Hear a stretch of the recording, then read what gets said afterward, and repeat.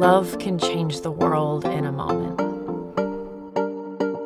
There's a song that says so.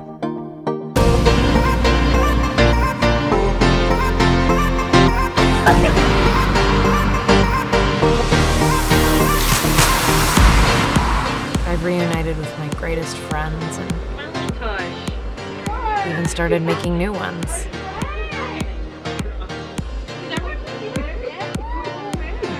I've got a place to call home at Cassidy's. I'm helplessly in love with Paris. I'm laughing and smiling more than I can ever remember. Life is good.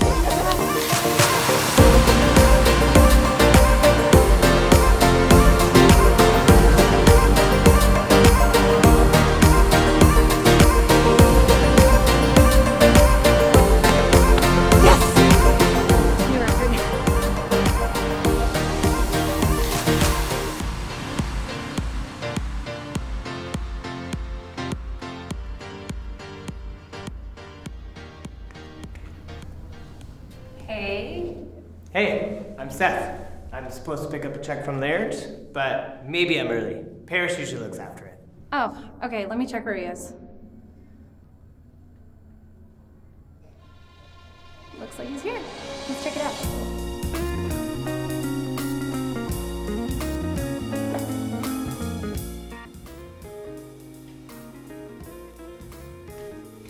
He won't take long, he showers fast. So you and Paris play in a band? Yeah, Designer Children. Oh yeah, Elise played me one of your records. It's pretty good shit. Thanks. You should come check us out sometime. Sounds fun. So, what do you do? I work over at Shadowfax. No shit. I wrote some tunes for a run of ads you guys did. The Funk Box. That was you? Sure was. I guess that answers my next question.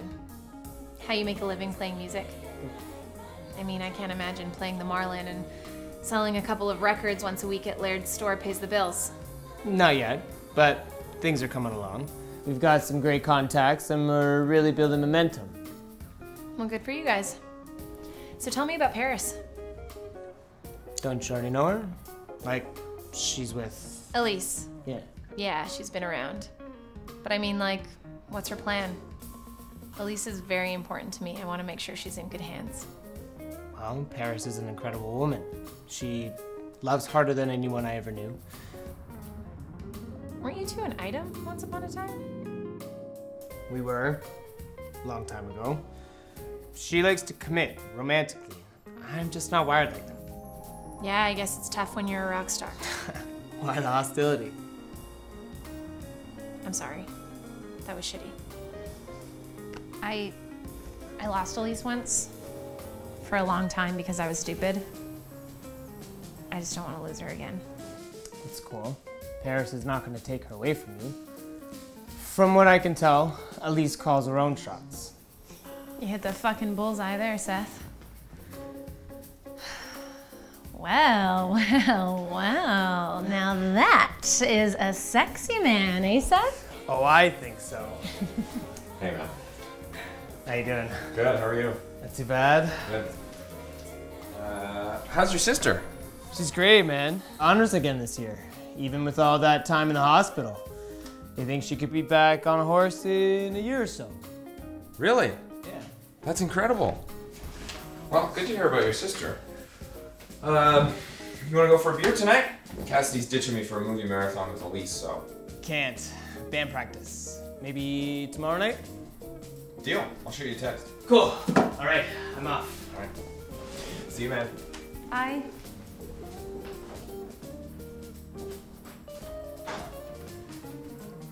So. Oh, no.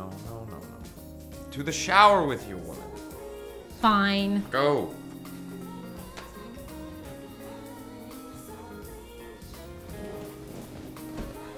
I worked at a hospice for my placement. Watching people lie down knowing that they were never gonna get up was, yeah, that was tough. So did you finish school? I did, but I knew I was never going to pursue it. How come? Well, I met this man, Cecil, and his heart was shot, but his health was too poor to have a transplant. So he's basically just sitting around waiting to die. And no one would ever go in to visit him, so I started going in early to try to keep him company. Anyway, he had this small framed painting of a woman on his bedside table. It was awesome. He had painted it 40 years earlier for this woman he was in love with, and when he showed it to her, she said she didn't like it, or him. He was crushed, obviously, and he never painted anything ever again. As he lay there dying, he regretted ever letting that rejection be the reason he gave up on his gift.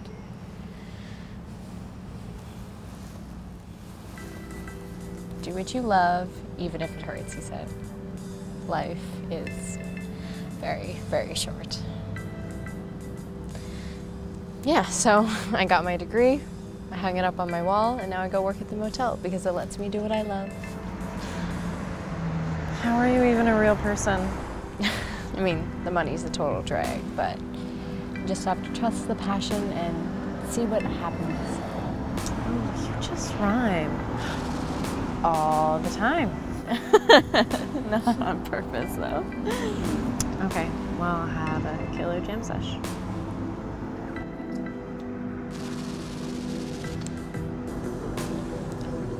Enjoy the Buffy marathon, okay? Mm-hmm. Call you tomorrow. I will, and you better. Okay. Good night. Bye.